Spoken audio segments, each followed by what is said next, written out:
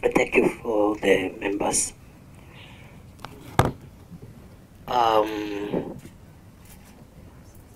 When the children were reported to have been starved to death and buried in Shakahola, that was on 20th of March.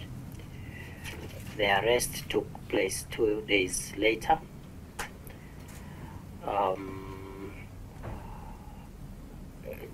There could have been earlier reports to the police which were not acted on,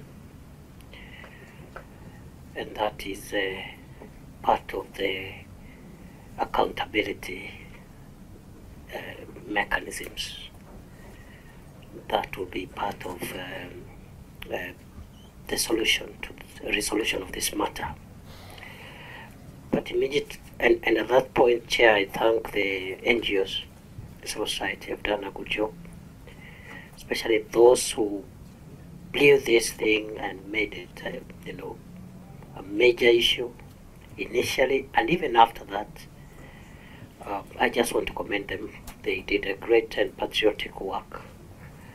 Because it's one thing to sit here and blame judiciary, you blame police, you blame everybody except yourself.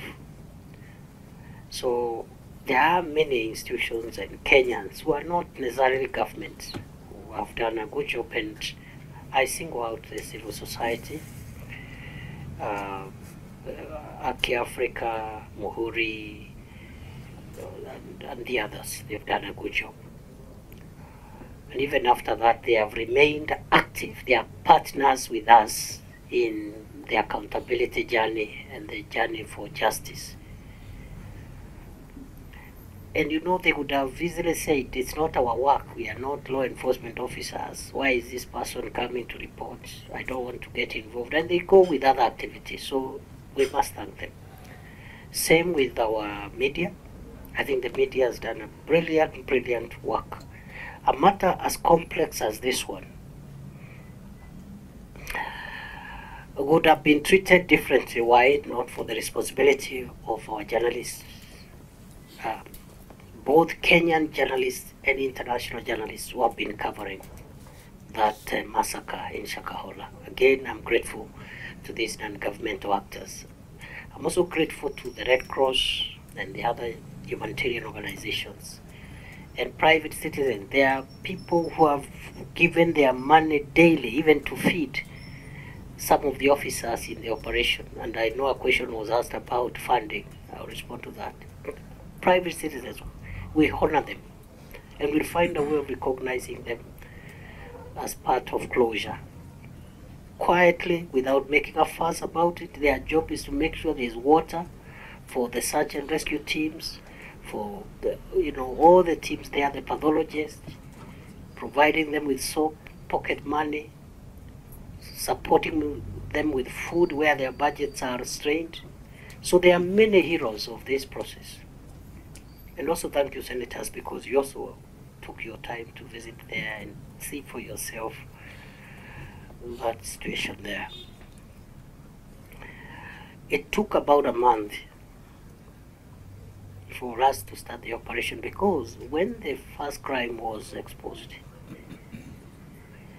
again, because of the lapses which I have said had occurred on our part,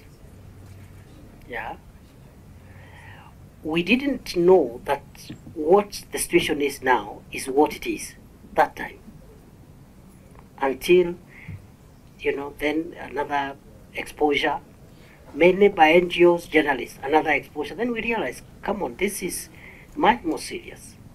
And that's when we say this is large-scale organized crime.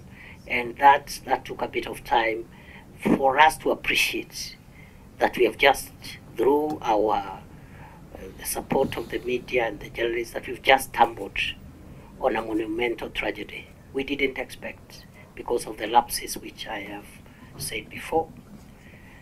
And for the second time, if not the third, on behalf of the previous administration, where all these things began, by virtue of what I have already stated here, and the current administration, I apologize to the people of Kenya that this should not have happened.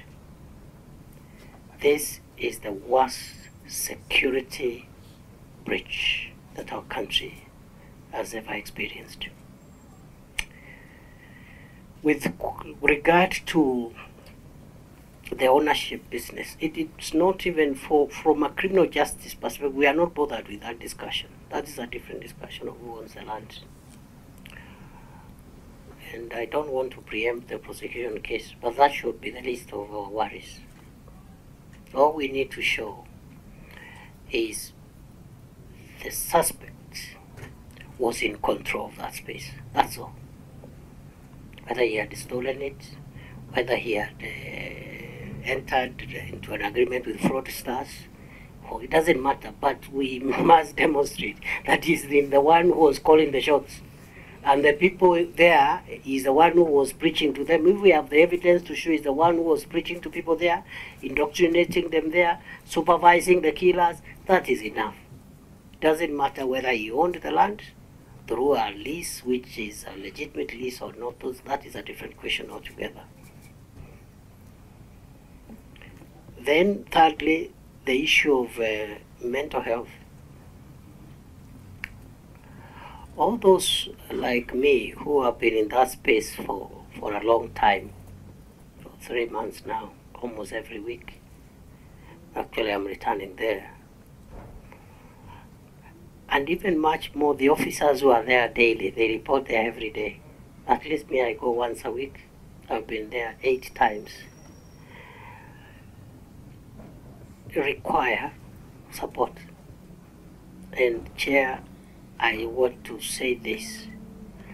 I am very proud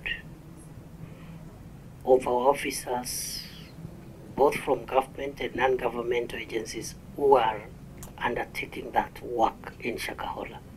They have surpassed our expectations. The focus, the patriotism is in another level. The empathy with the kind of work they are doing, they have taken it upon themselves that this is the most important assignment they are doing for this country. Some under very difficult circumstances. You can imagine people reporting to grave sites and mortuaries every day for 3 months. Exhumed every day, children, women, old people, men. So we have a plan. We have a plan. There is an ongoing psychosocial support system. But even the group that will require strong de-socialization are the grave diggers. The boys, the young men who are doing this work. Again, they have done a great job. But that trauma, if it's not managed, can even be a future security problem. Because every day they wake up to dig graves. So you don't know when that work ends, what else they will do. So we have a plan. We have an exit strategy, which I don't want to preempt. But we'll honor those young men and we'll give them a transition into something else and absorb some of them into some of our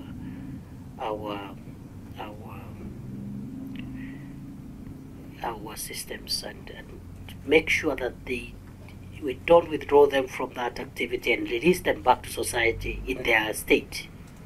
So we have a psychosocial support system for everybody. All of us who have been there will tell you it's not an easy thing. Some of the bodies are badly damaged, and so forth and so on.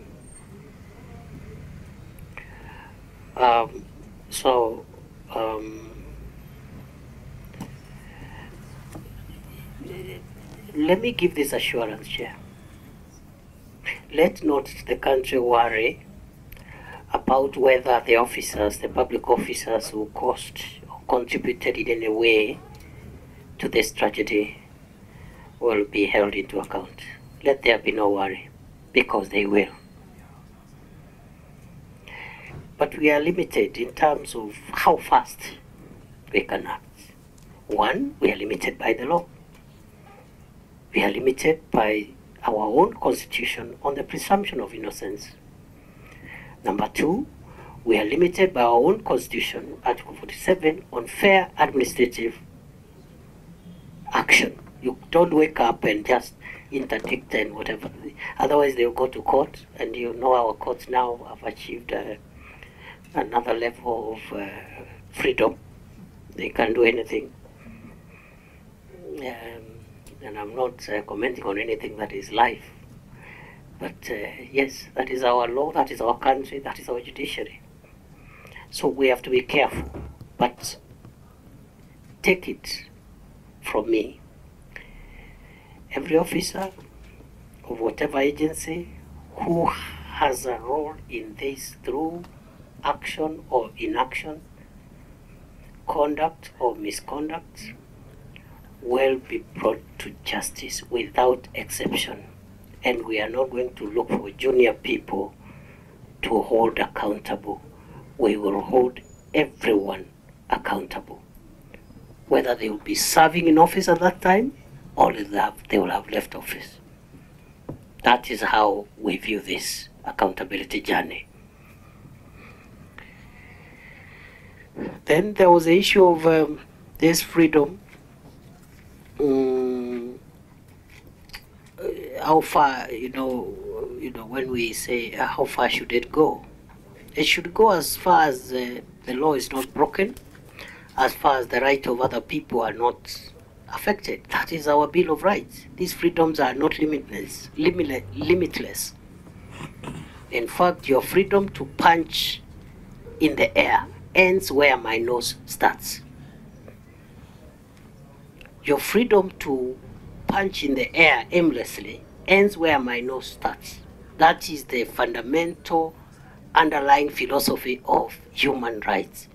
And this country, we have somehow cultured ourselves erroneously that freedoms are limitless. And we have, in the process, generated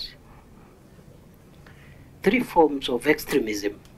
One, religious extremism. And you touch anything religion and everybody says, no, this is freedom of worship. Freedom of worship? Does it include the freedom to kill and torture? No. Then you have cultural extremism. Some people hiding around culture to violate the rights of other people. Like those who are mutilating our girls and cutting their body parts. And they say, oh, it's our culture. That's all. And they expose to them to grave health hazards for life.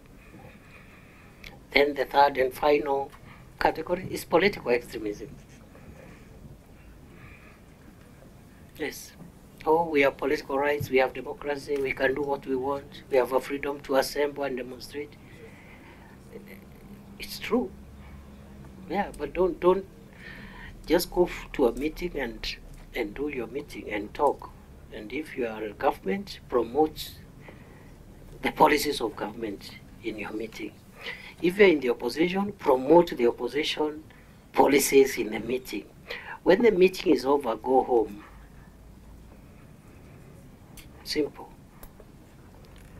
The fact that you have a right to present a petition doesn't mean you have a right to ask 50,000 people to storm a street or a town or, just close a road and people cannot travel.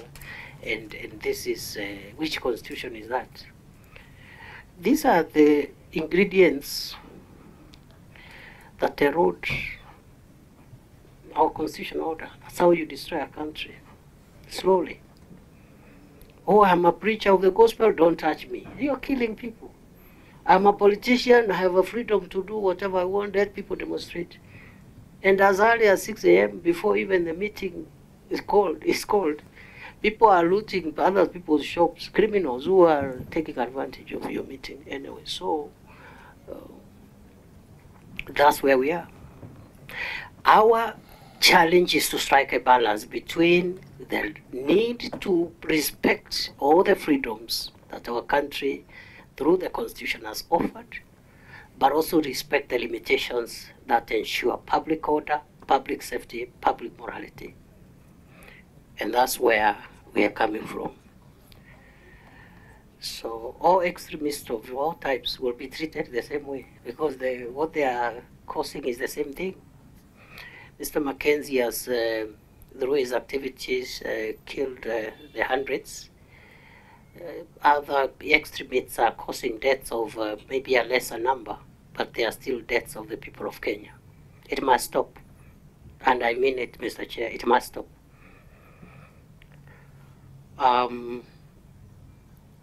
Then there was the question of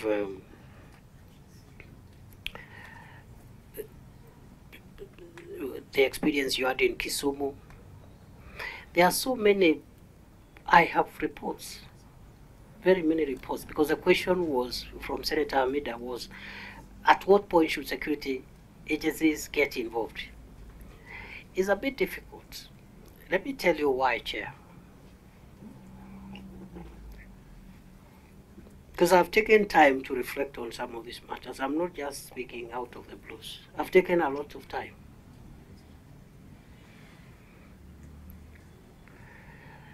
You know, public officials, including judges, members of parliament, and security officers, are also human beings, and they also worship.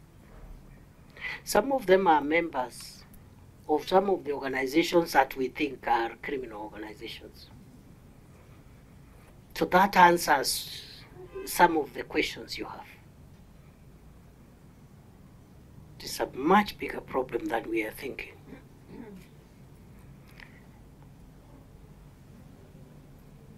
And the reverence we have given this space is so high, you know, when already a security officer, a minister like myself, a senator like yourself, you're already a member of this organization that is perpetuating this.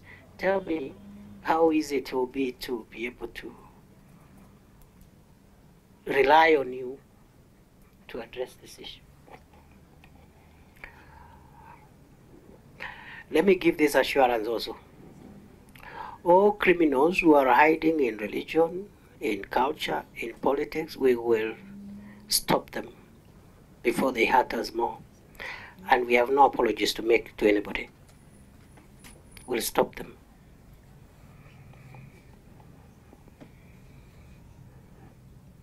Including members of the judiciary. Because they are also human beings. So any person involved in crime, it doesn't matter. Because your independence, the space we have given you is not to commit crime. We'll come for you.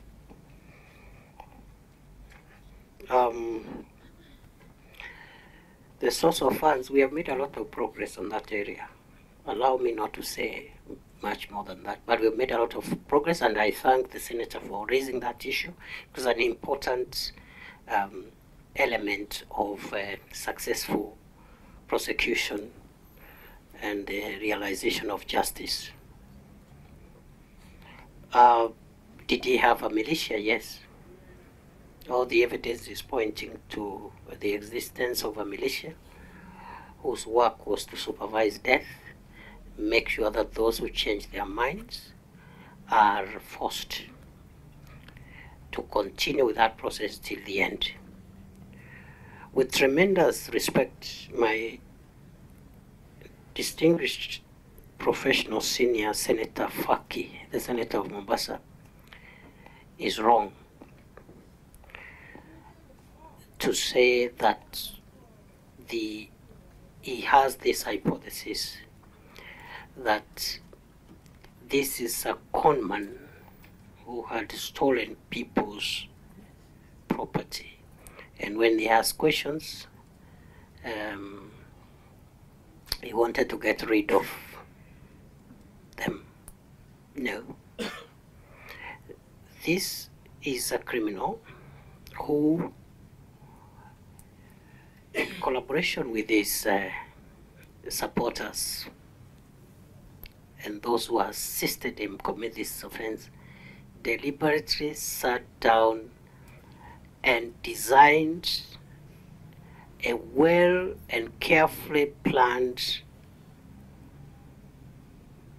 program to kill the people of Kenya using force and dangerous doctrine. Period. If it was the economic issues, he would have dealt with the people buying land, and mainly it is men who buy land. Then when they disagree, he would kill the man. But to seduce a whole family to go and stay with him for months and kill the entire family. If it was a land transaction, he would have dealt with people who are speculation for land, and then it ends there.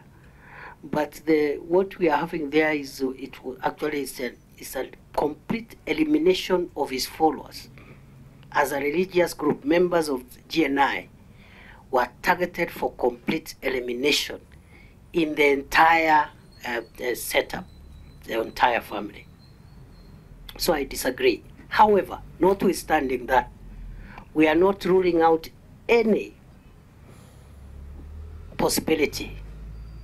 Even that aspect, we have not ruled out that there could be land and economic issues involved in our investigations, because it will be foolhardy to do so. With regard to the chairman's proposal, the chairman of this committee, on what the civil society has recommended, I don't want to venture there because of the controversies around suicide. And I have my personal views, but I don't think it's necessary at this stage to share them. But it's a very controversial matter. It's not as easy as the civil society organizations want us to believe. Because within the human rights jurisprudence, what we have in human rights jurisprudence under international law and our constitution is the protection of the right to life. And in fact, it is that protection of the right to life that has led to the abolition of death penalty in Kenya and in other jurisdictions. That because of the sanctity, that the death penalty is an affront on the right to life. Because you're killing someone for whatever reason. They say it's an affront of the right to life. So the right to life, God gives life, takes life. That is some of the jurisprudence that has been obtaining. But I know in some countries, and this is now what I'm seeing creeping into our Kenyan jurisdiction, is the jurisprudence of the right to die, which has been there in European countries and other Western countries for the last 20 years.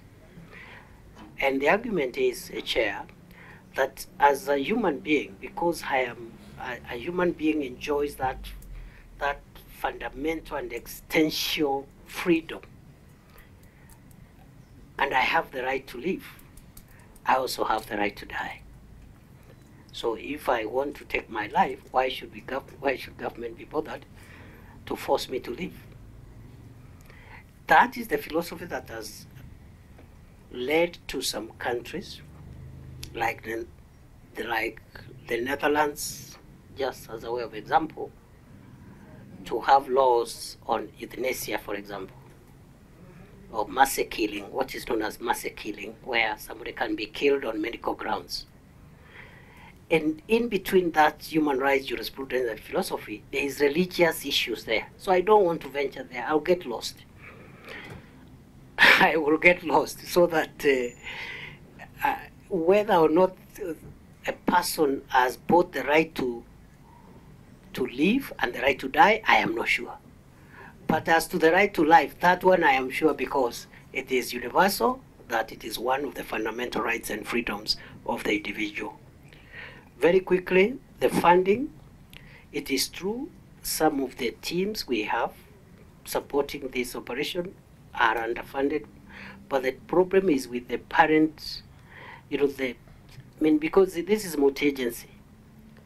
So you have the police part, which is an interior function. You have the pathologist, which is a Ministry of Health function. The government chemist is interior. You have others like children welfare, which is, I think, social services. So it depends now on the parent ministry. For us in interior, we are making sure that all our teams there are funded.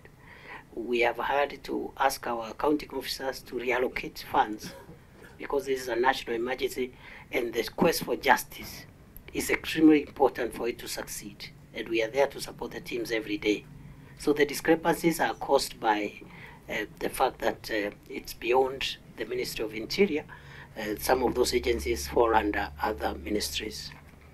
The allegation that the government could be skewed, or the country could be skewed in favor of the Christian faith at the expense of the Muslim faith is not true. When whatever measures were done, when we had a real problem with some criminals hiding in madrasas and mosques, propagating dangerous doctrine and encouraging terror, we were very vicious, and we succeeded. Because the problem, the threat there then was being posed from that section of faith. Today, this threat has come from the Christian faith. So, that's why I've repeated many times, this deliberate chair, that ruthlessness that we applied that time to deal with our Muslim brothers that time, we will use it on our Christian brothers and sisters, the same. So that also we tackle elements within Christianity who are causing the same harm as our brothers in the Muslim faith that time. And I agree, we should also look also at other faiths and also persons of neutral faith.